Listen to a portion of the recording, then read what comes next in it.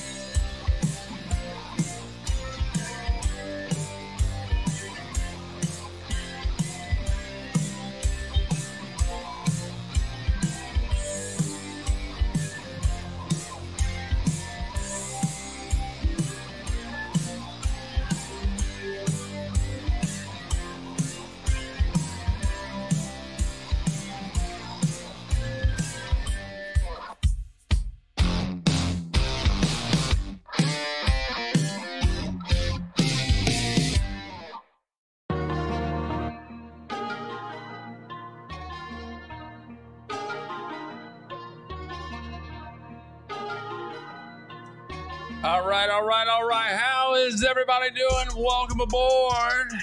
For the next hour or so, I'm going to be your host. My name is Matt, the Grass Factor, Martin. How is everybody doing? Welcome aboard the Lawn Care Help Desk. We're going to try and get this figured out. My mic is all kinds of messed up. I broke a piece off on the mount, so I gotta go down. It is out though. My wife got this for me. I got to say, I absolutely love it. What is this? A little face melting.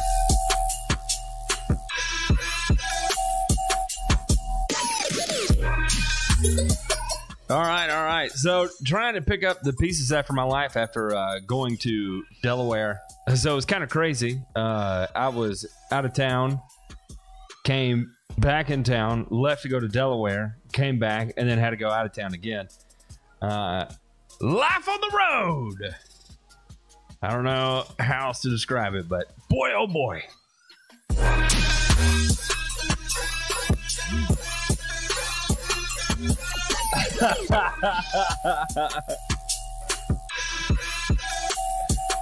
I'm too down on the buttons, Turfman, OSU Turfman.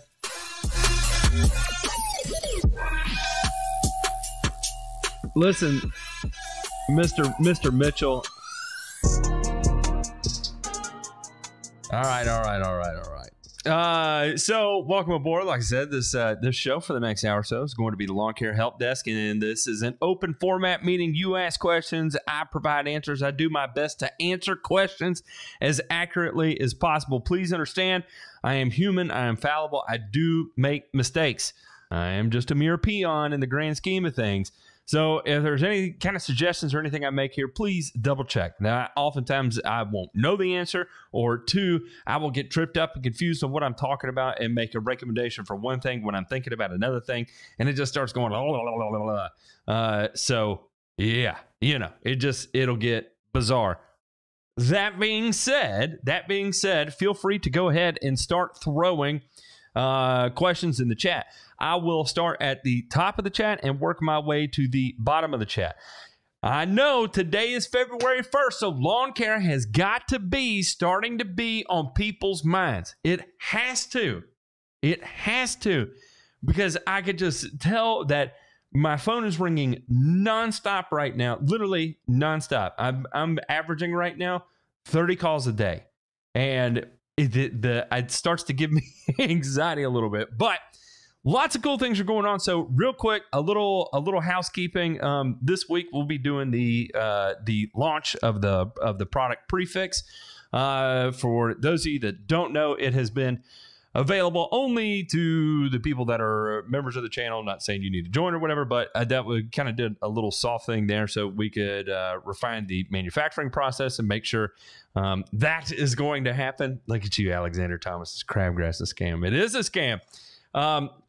So this will the Prefix product will be coming out this week, and we'll go live with that, and that should be a good time. You can learn more about that over at subvertmpk.com. Also, be sure to check out the program planner over on subvertmpk.com because it is, it's a useful tool.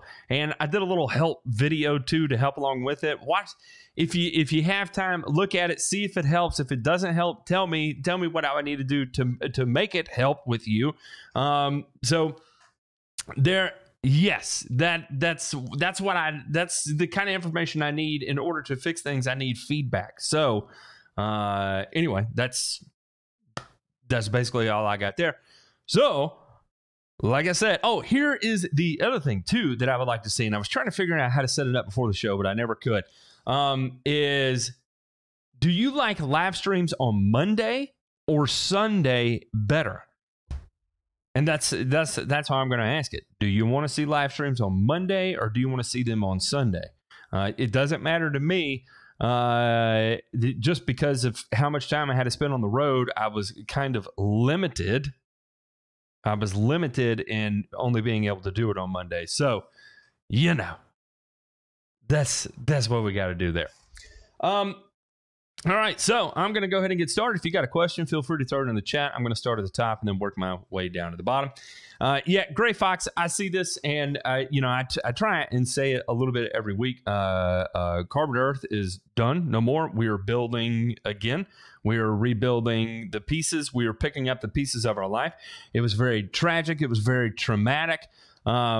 At the time we had 17 employees, and some of the employees, a wife was undergoing a heart surgery, and of course we lost insurance at the time, and it was very crazy.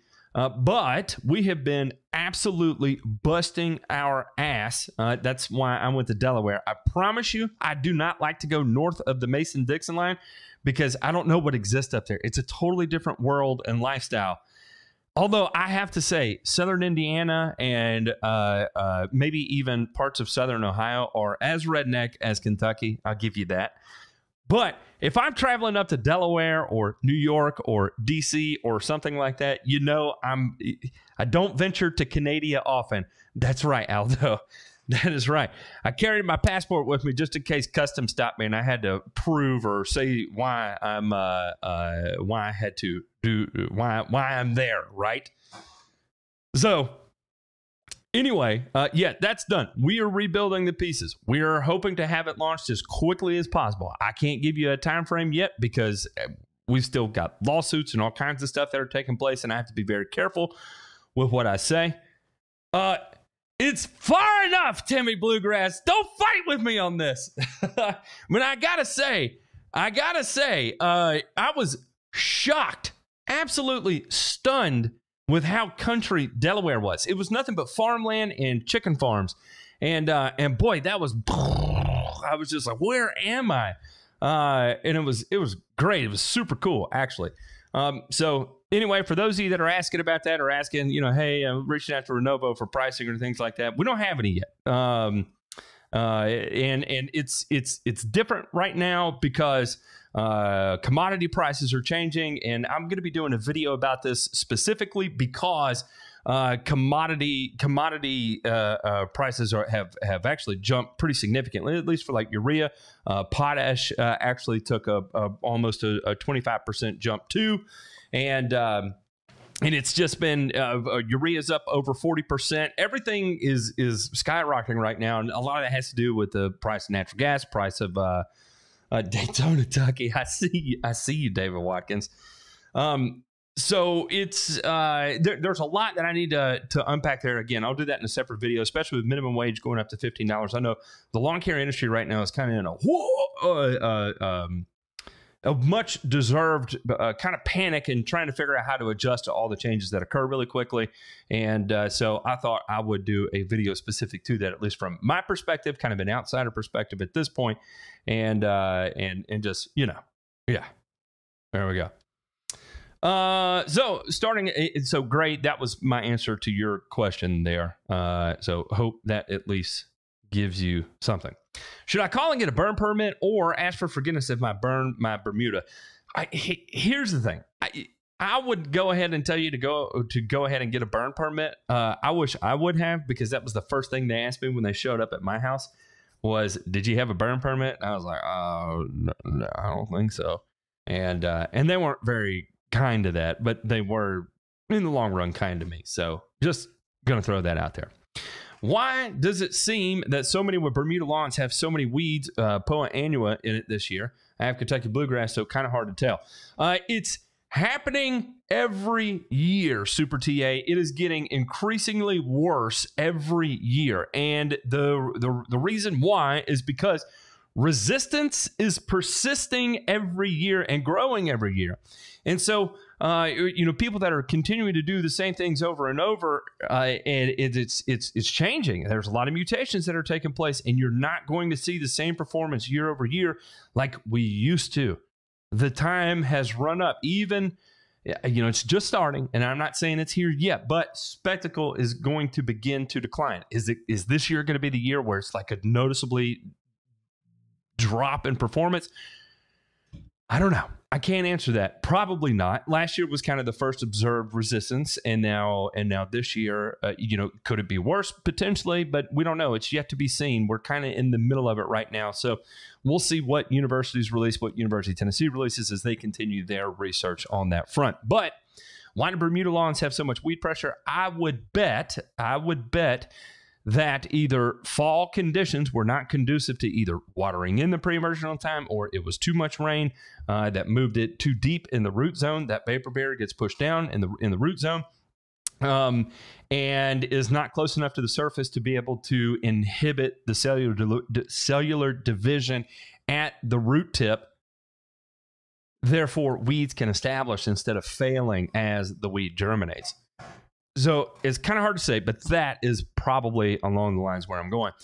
Dave Hensel said Monday live shows are better than Sunday, but I noticed over in the comments, people were kind of saying they like Sunday better. So I don't know. We'll figure something out. I should probably just do Sunday and Monday, maybe. I don't know. Lows in the negative, 48 degrees right now. Lots of wind from the north, though. Yeah, it's going to be real cold here tonight. I think it's going to be like 28 degrees or something like that. We had snow today. By the way, everybody give a warm welcome to Jay Pink. He has officially moved to Knoxville. My son did more work than I did helping him move in here. So there's a new Grass Factor team now, and it's my wife, it's John Pinkerton and myself. And we're going to work really hard on producing really good, accurate content this year, because it's too much for me to be able to handle by myself. And so with a team of people, I can bounce ideas off people and all that fun stuff. So I'm so friggin' excited for what this year is going to entail and the different things we're going to be doing with the old YouTube. Because, and I'll be honest with you, for a long time I was not having fun with it. I have fun doing the streams. I really enjoy the streams, and so I continue doing that. But if you notice, I don't make a lot of videos anymore because I don't enjoy that. But really, I don't enjoy that because of how long it takes to produce the content and all kinds of other things. You got to manipulate algorithms and all this crap. You don't have to. But it's something that starts to creep into your mindset. So anyway, it's one of the things now that if there's a team of people doing on it, it's one less. It's a shared responsibility at this point, and it kind of frees us up to be able to brainstorm over different ideas and put out new content. And I'm just super excited about that.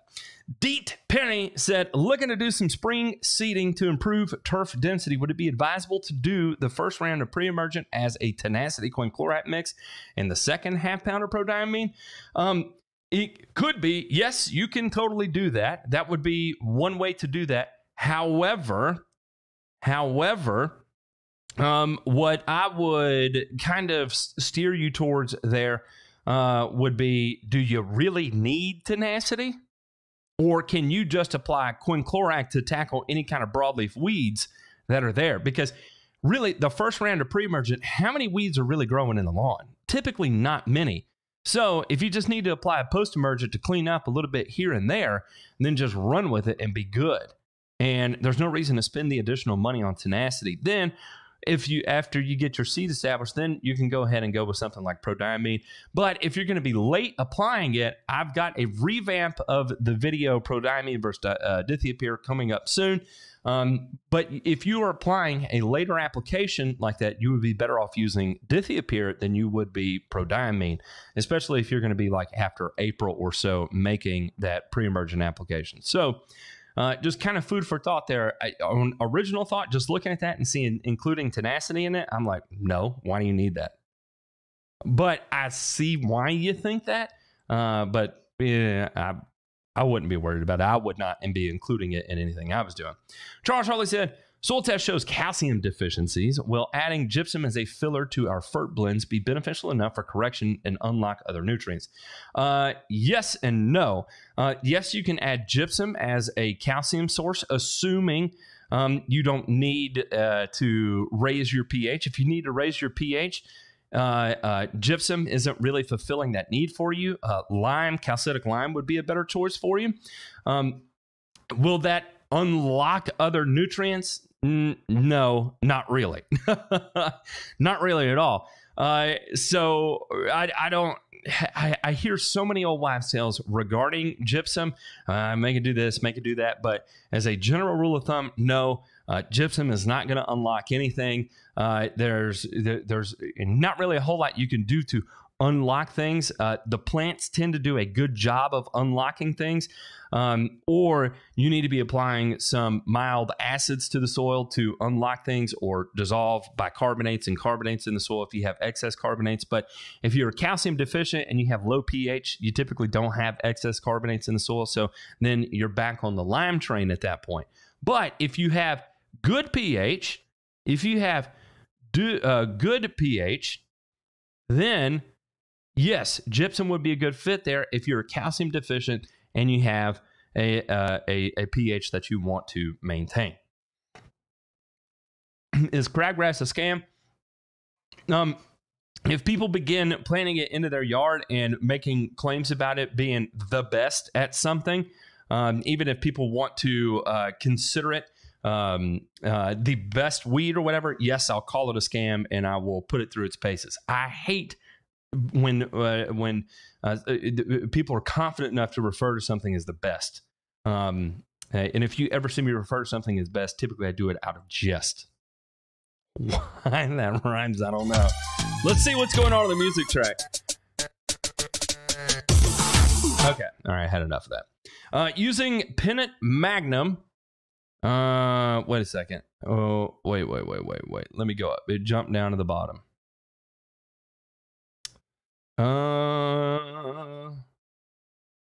Where am I? Using Pennant Magnum applications this spring over a lot of acreage, concerned with ill effects, delayed green up. Yeah, it's possible. It is definitely possible. Timing is very critical on it, and the only reason I would ever recommend, like for sure, for certain, going out with Pennant Magnum and making it part of your program is if you're trying to diversify against herbicide resistance, or you absolutely need a pre-emergent effect for nutsedge, and you have turf types that are sensitive to sulfentrazone, and you're trying to use it as a rotation against a PPOI like sulfentrazone. So if you feel like using Pennant, by all means, I'm not going to tell you not to, but remember, Pennant is not very strong on grassy weeds. It's going to be strong on sedges primarily. That's what it's good at. Maybe a few broadleaf weeds, but not in what I would consider an exceptional or good or great pre-emergent by any stretch or means of the imagination. But as part of a program, an overall program, it can be a good tool in the toolbox. So yes, it is possible, and I'd love to shy you away and tell you that it's for sure something you don't have to worry about, but unfortunately it is. It's just kind of the nature of using that herbicide and why it's not more popular than it is. I plan on applying Prefix with my Preem application in the spring. However, I have seen use cases on golf greens. Are there any added benefits to applying Prefix throughout the growing season? Yes, there is, but you're gonna enter a period of sloughing of roots, right, as you move into the summer. And yes, you can use it specifically in that situation too, as prior to the onset of stress, as a way to manage abiotic stress. That is one way to do that. You definitely can. There's the silica component of it too, which can help you out in certain scenarios like that. But understand, just back your rates down when you're using it then. So the rate recommendations are going to be between 1 to 2. The warmer it is outside, typically I like the lower the rates. It's just something I've seen with keeping some of the temperatures. I'm keeping everything heated now, and everything's cooking at about 90 degrees. And those higher rates, I'm applying way over rate right now to test the upper limit. So I'm getting closer to 4, 5, 6 ounces per 1,000 square feet. And the heat is not playing well with it as you start getting into 3x the label rate. You start getting some growth regulation effects out of it, like extreme growth regulation effects. So it just yes, you can. But you have to be a little more cognizant of what you're doing. Definitely don't overdo it.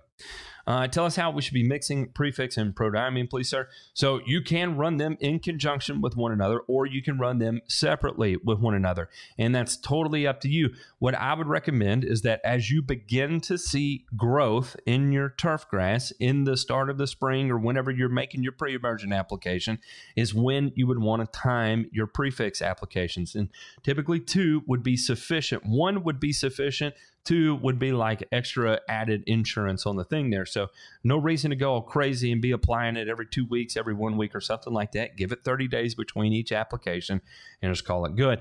And don't overthink it. Don't overcomplicate it. Follow the label and be done with it. Remember, it's the primary mode of action is going to be through foliar absorption.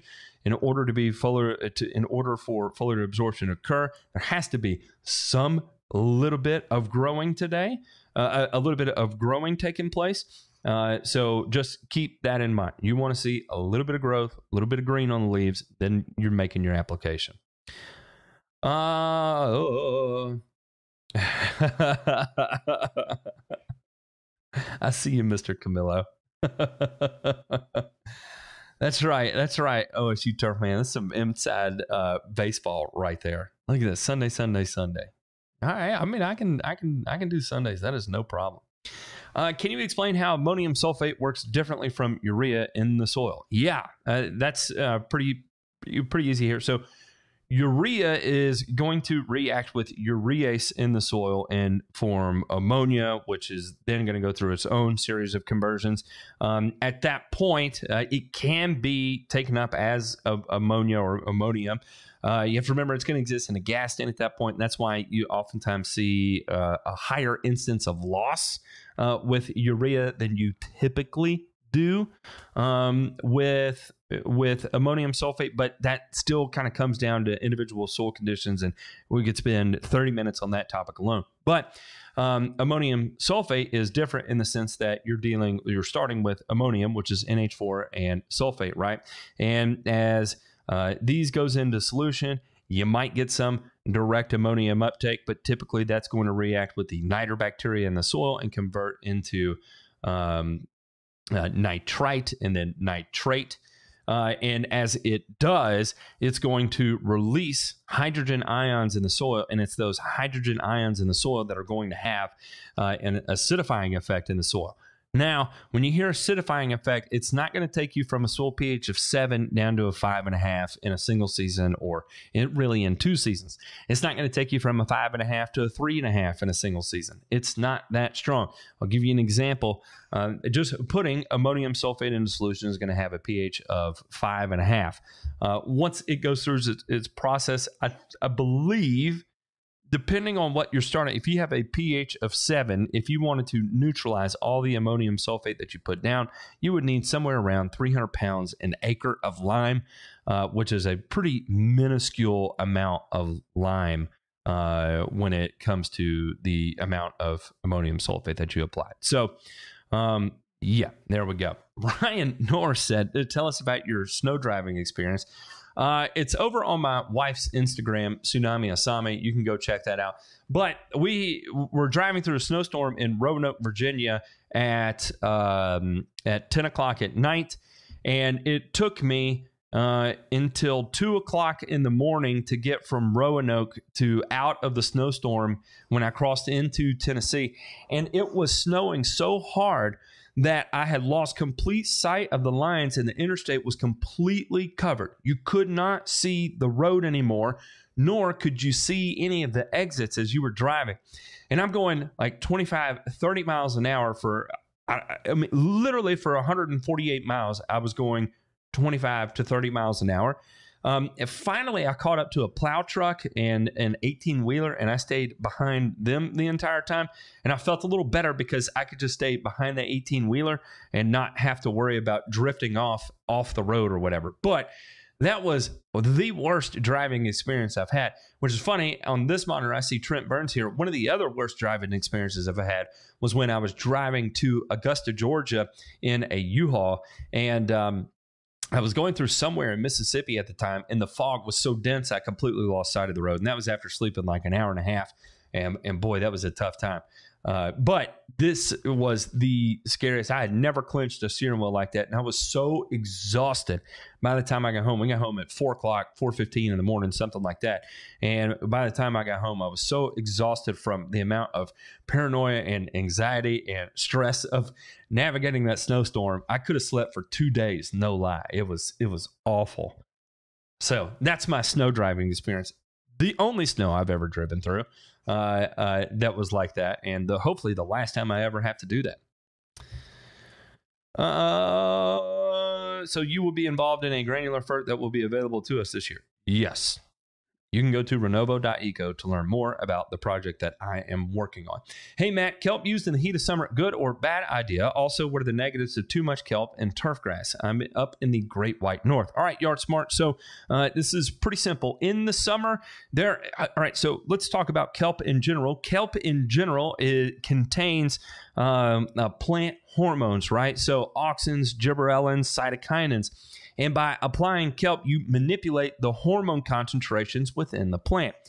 The problem is that at higher temperatures, the turf grasses can be a little bit sensitive towards excessive amounts of hormones, right? It'd be like staying all jacked up on testosterone all the time. And, occasionally you got to cycle off. What is it the bodybuilders do? They cycle off and they have to take an estrogen blocker or whatever they have to take to force their body to restart making its own testosterone or whatever.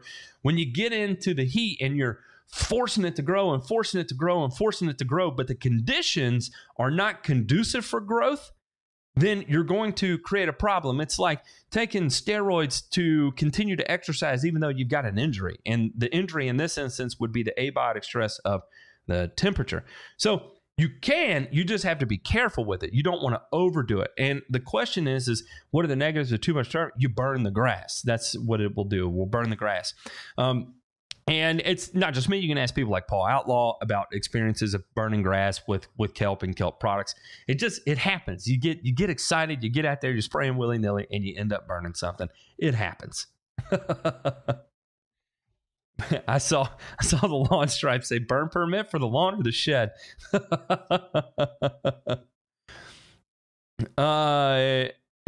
Is Poa annua truly an annual or is it perennial? I feel like it's both, if that's even possible. So it depends on where you are in the world, right? So for instance, some places, thank you, Trent Burns. If you go back to the beginning, you can kind of go. It was one of the early things I talked about, Trent. So in certain areas, the further north you go, it is an annual. You'll see it as one of the dominant turf types on golf greens.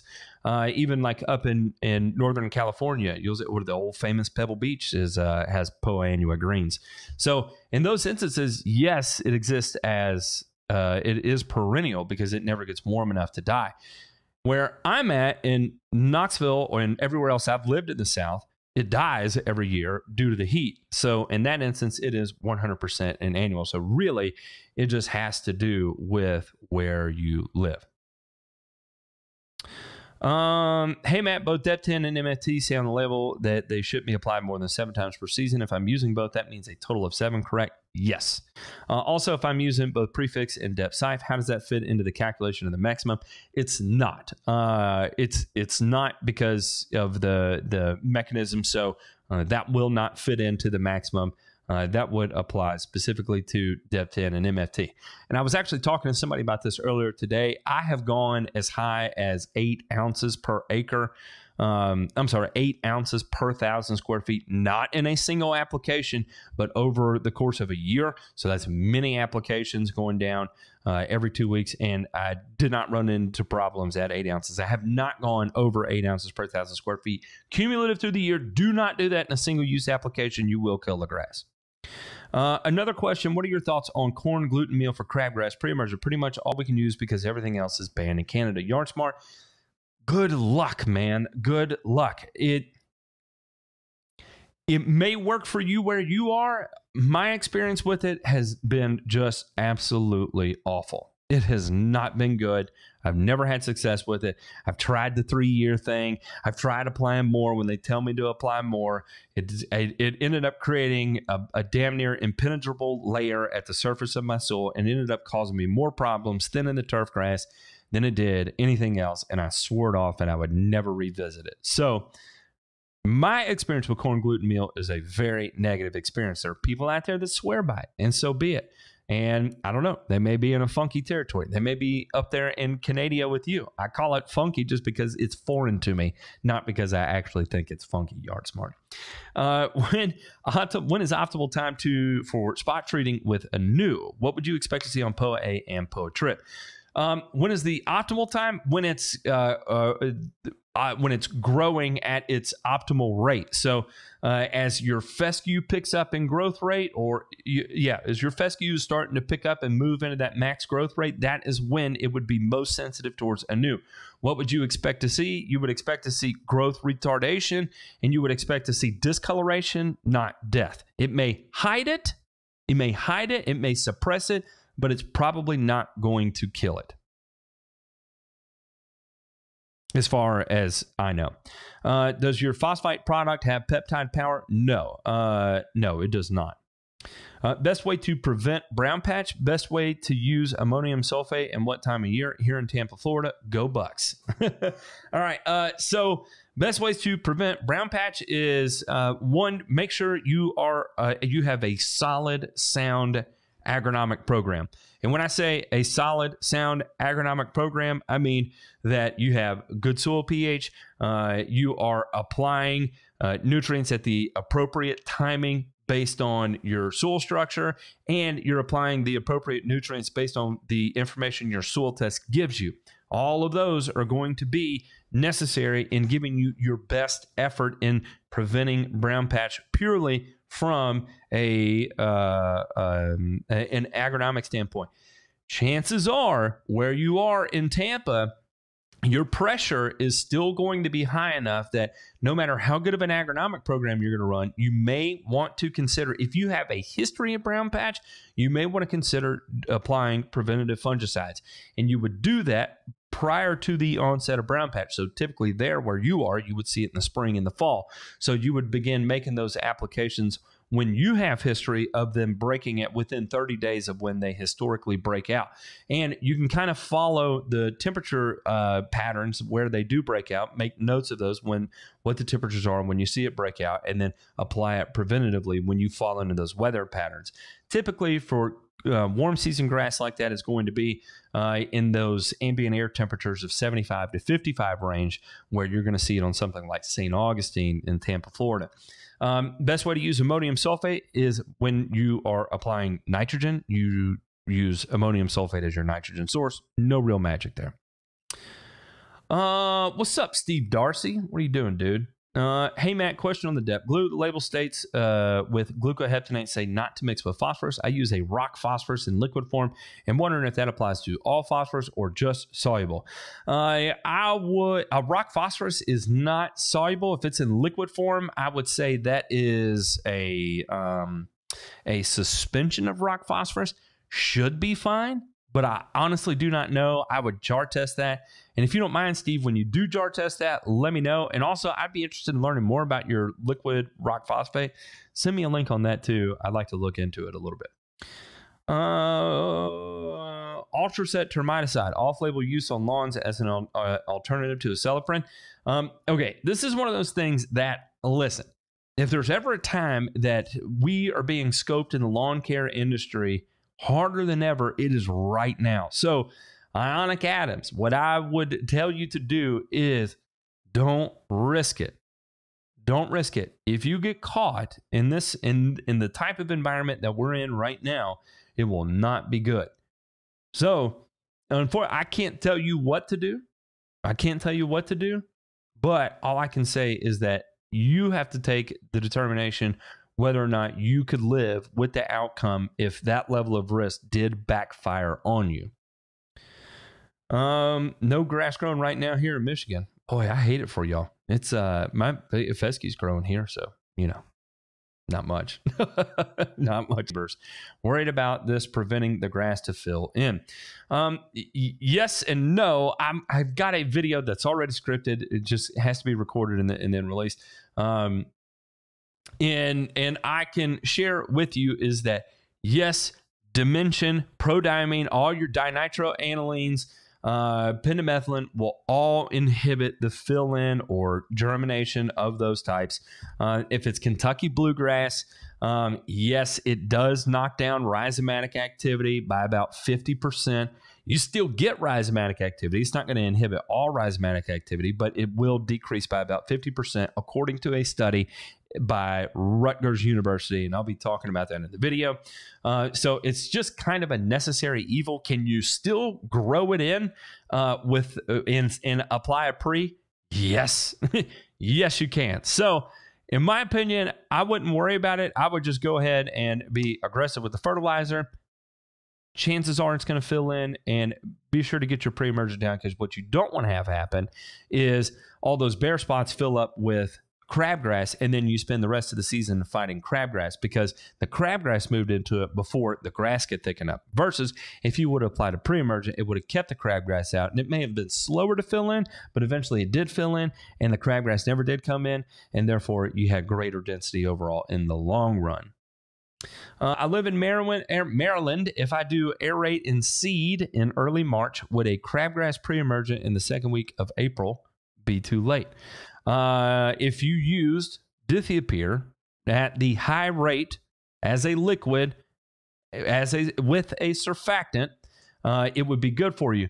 Usama, I have a question. I have a video that's called dithiapyr. You're probably using it wrong. I highly recommend you watch that video, and it will help you on that understand. Can you hit on Kali low soluble rates? Can we melt and spray? Wait a second. Let me hang on. It took me a second. I was like, whoa, what's going on here? What are we doing? So yes, you can, because it's pure sulfate of potash, right? And we spray a liquid material over top of that. But yes, it is soluble. It's just that sulfate of potash is not very soluble in general. It's very difficult to melt down.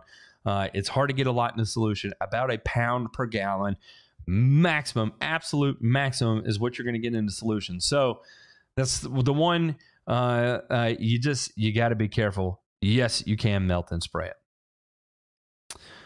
Oh man, good old days driving to Minnetonka from Illinois in the middle of winter. I could not handle it, Izzy. I could not do it, man. I'm sick of nutsedge. I'm going to lay a battle for my Bermuda down here in Mississippi. If you were me, when would you apply? What? I have Sedgehammer and Vexus on hand. So what I would do is, starting somewhere around the 1st of April, I would apply 4 ounces per acre of sulfentrazone. Starting the 1st of May, I would apply 4 ounces per acre of sulfentrazone. The 1st of June, I would apply 4 ounces per acre of sulfentrazone for a total of 12 ounces per acre. Then, if I had any breakthrough after that, that is when I would use the Vexus or Sedgehammer. But chances are you would not have very much breakthrough after those 3 blanket applications. What is the best time of year to adjust soil pH? When you feel like doing it.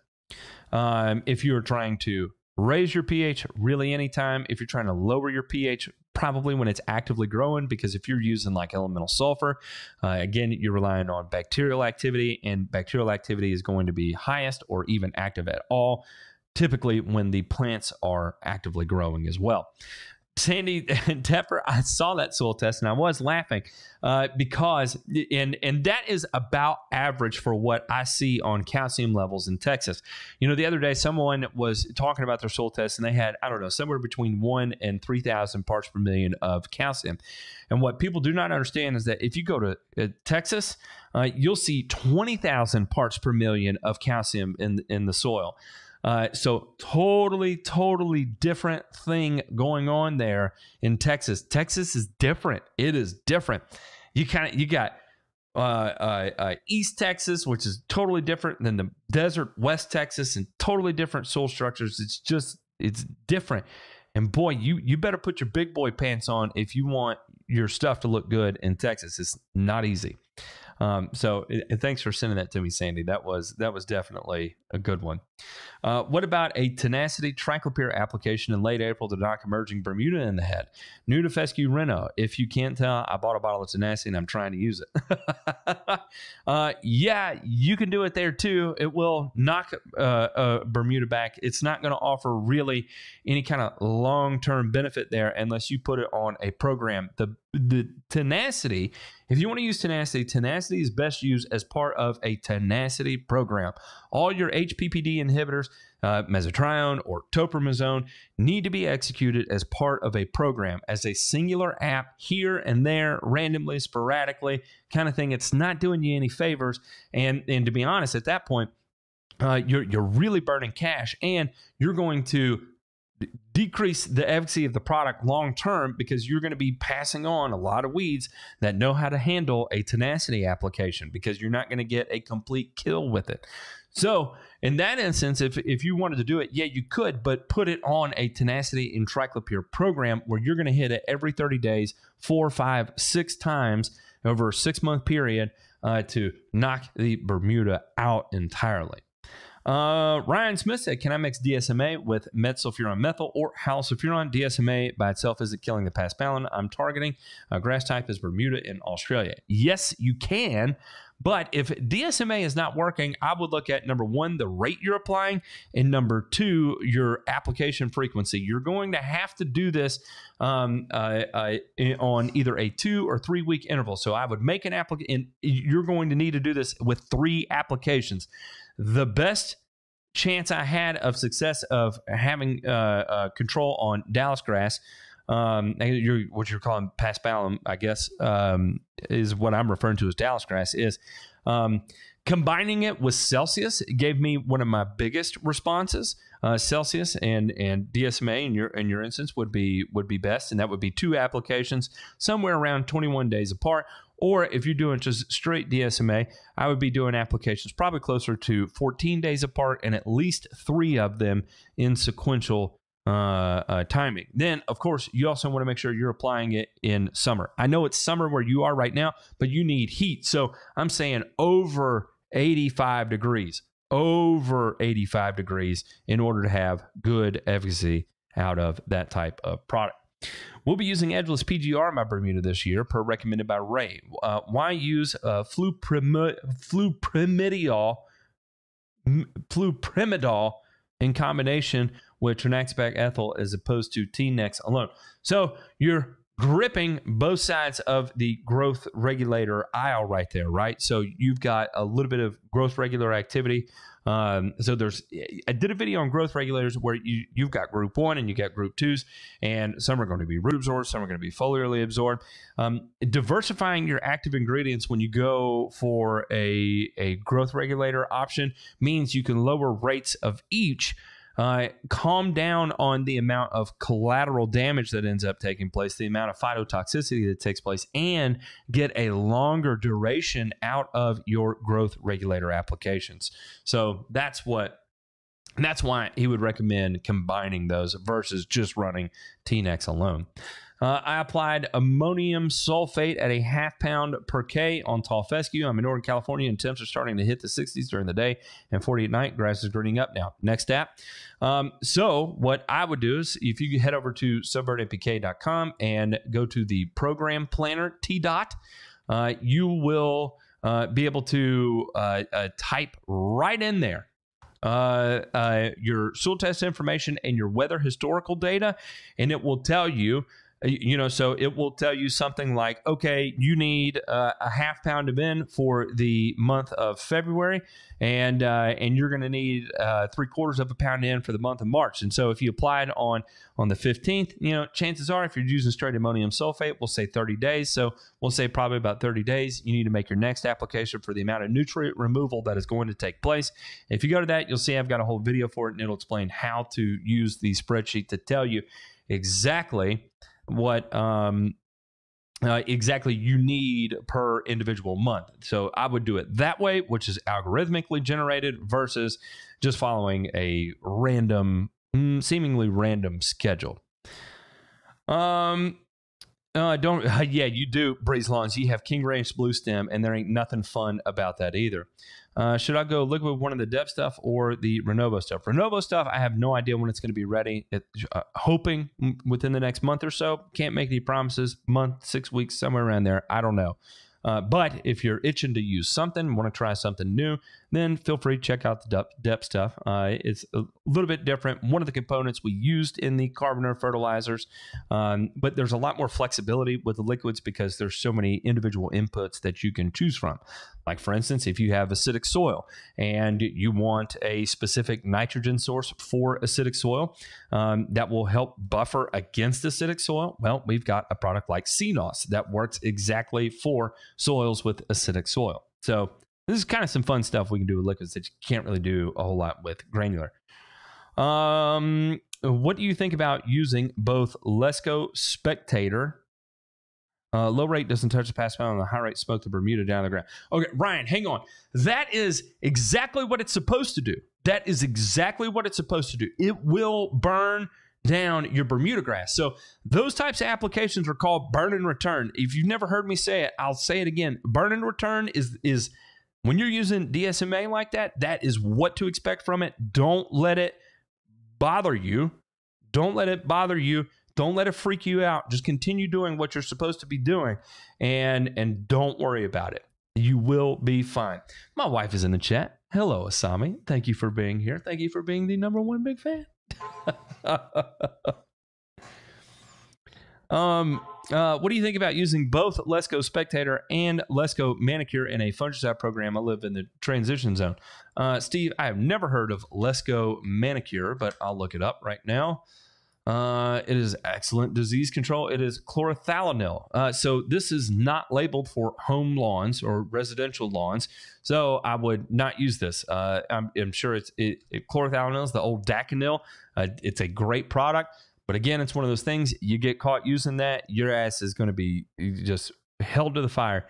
There is some water runoff issues with it, and that's why they pulled it from residential use. Again, one of those things, they don't want to take it away from golf. They don't want to take it away from agriculture, so they'll take it away from lawn care because it's the lawn care guys that are a problem, right?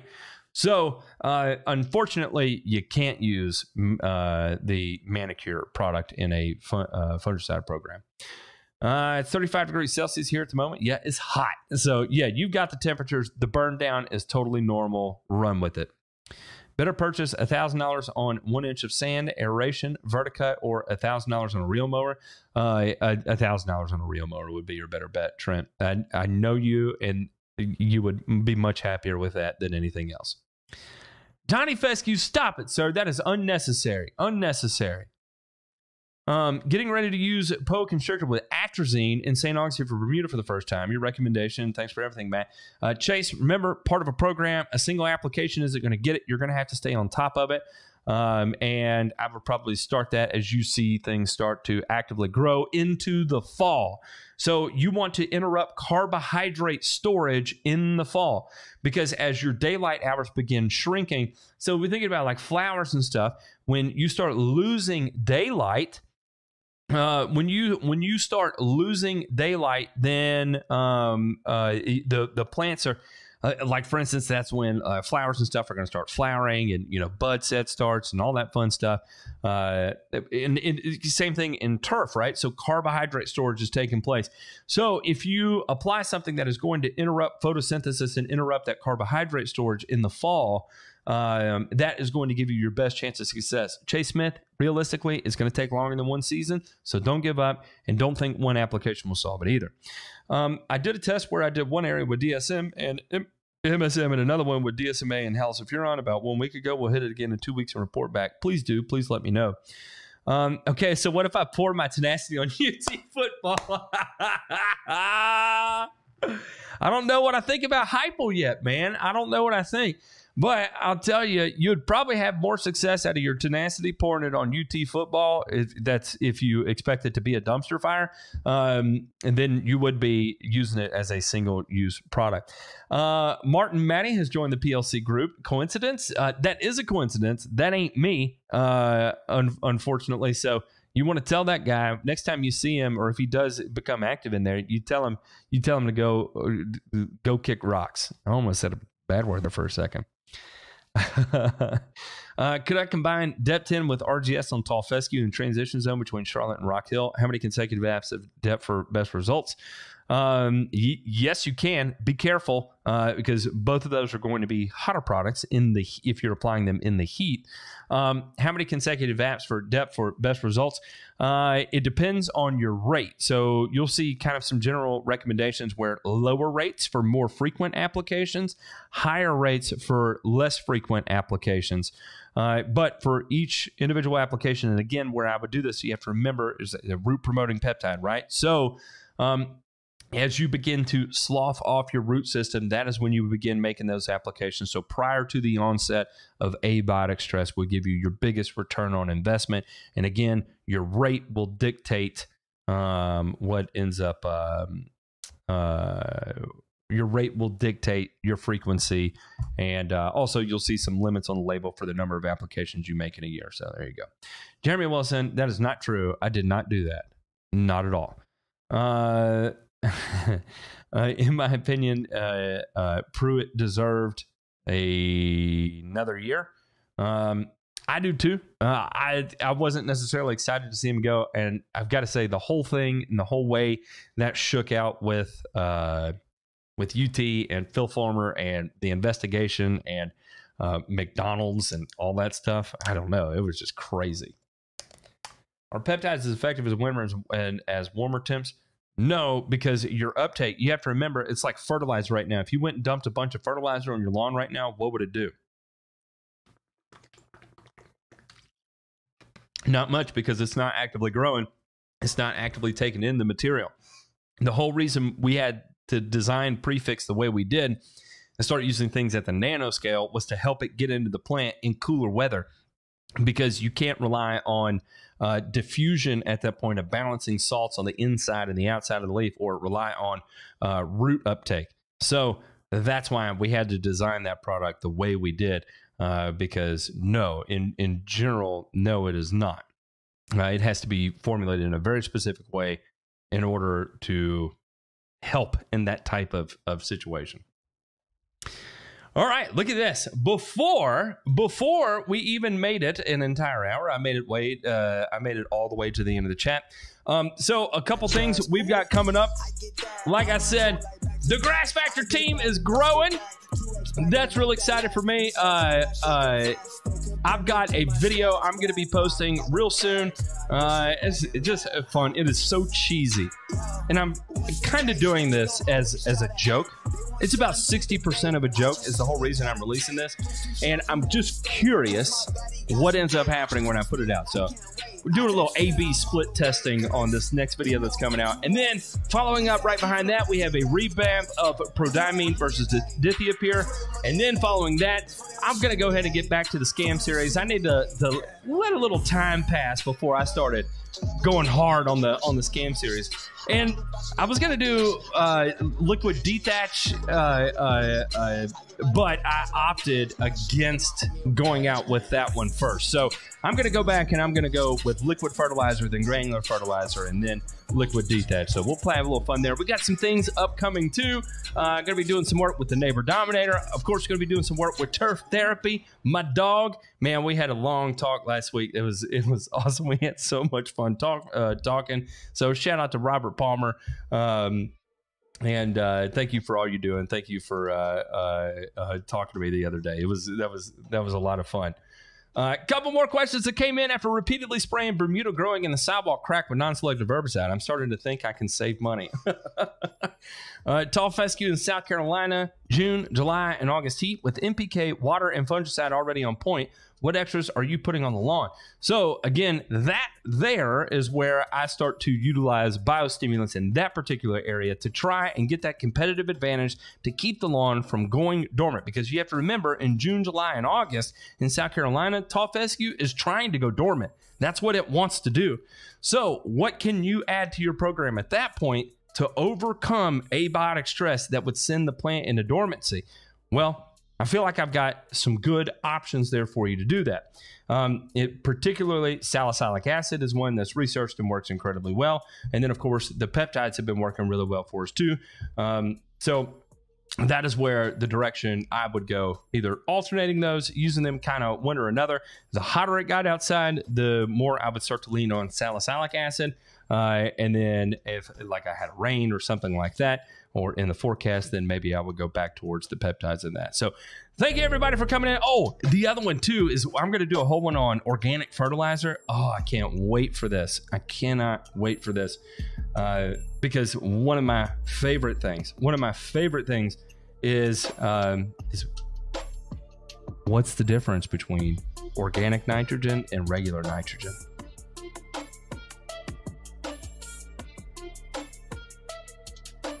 I'll give you a hint. Not much. All right, everybody, thanks for tuning in. We'll catch you on the flip side. Have a good evening.